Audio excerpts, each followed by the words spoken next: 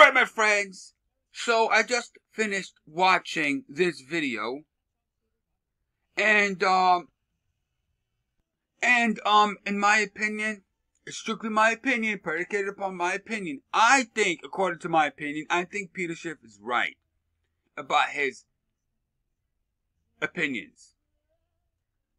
And the purpose of this video is not to necessarily highlight these two debaters, but to highlight what I think.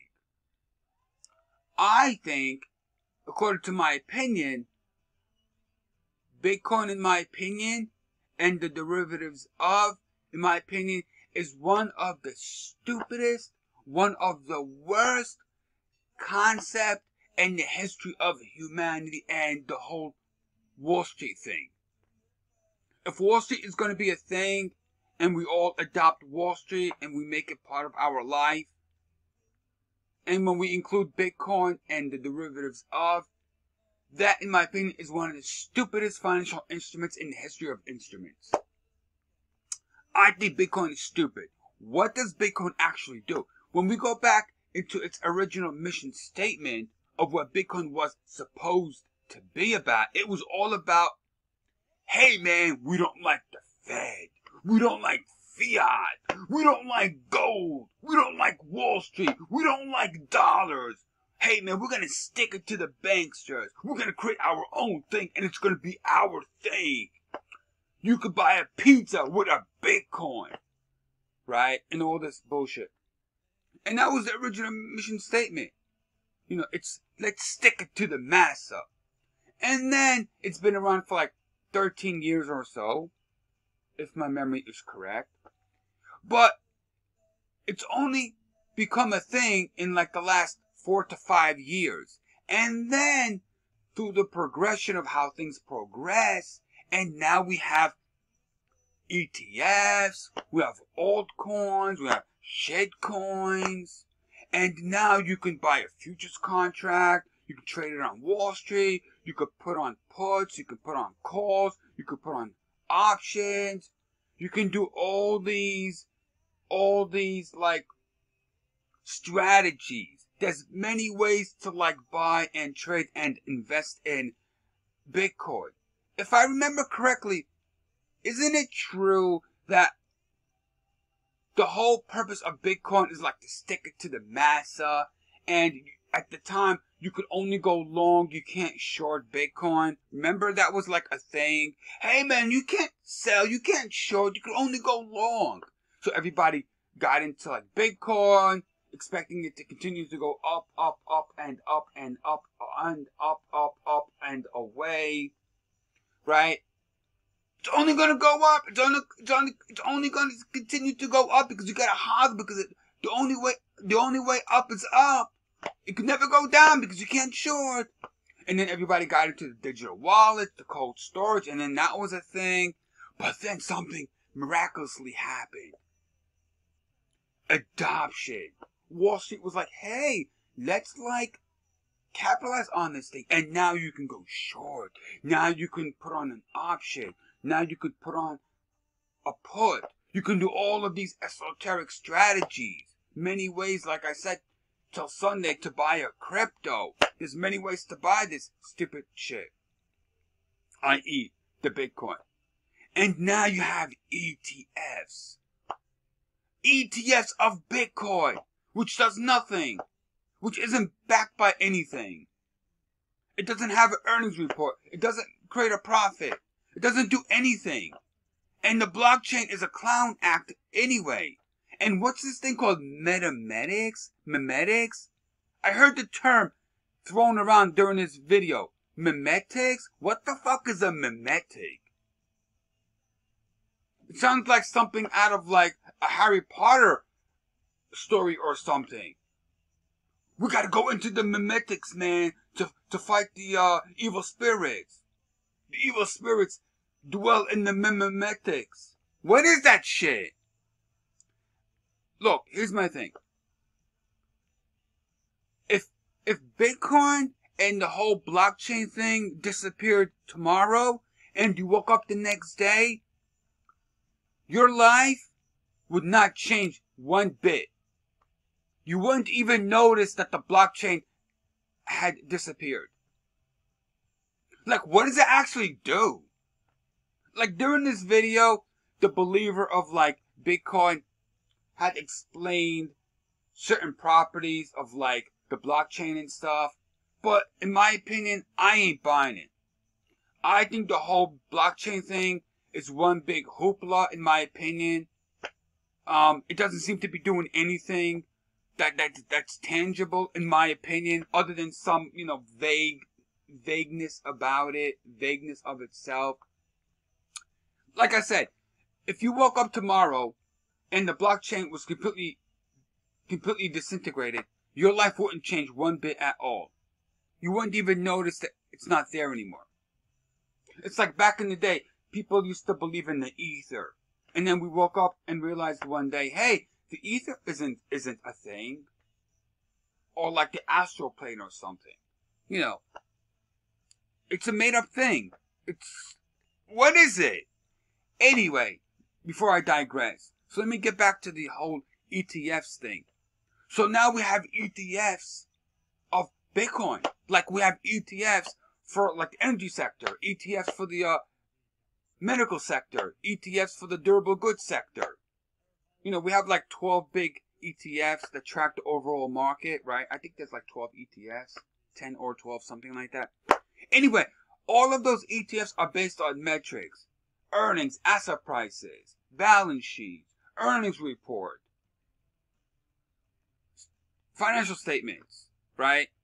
You can decide, do you want to go with an ETF that tracks the financial sector because you think the banks are doing good and the banks are making profit?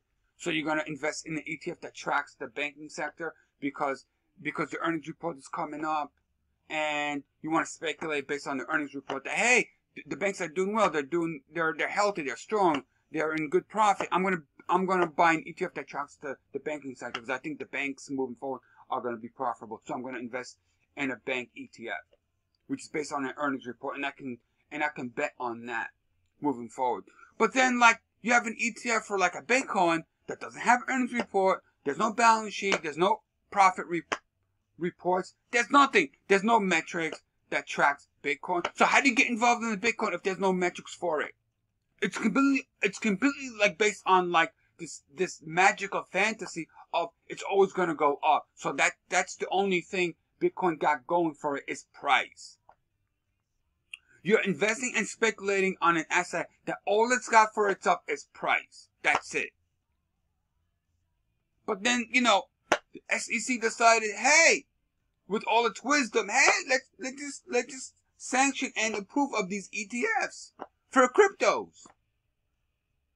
What metric do you use to buy an ETF for a Bitcoin?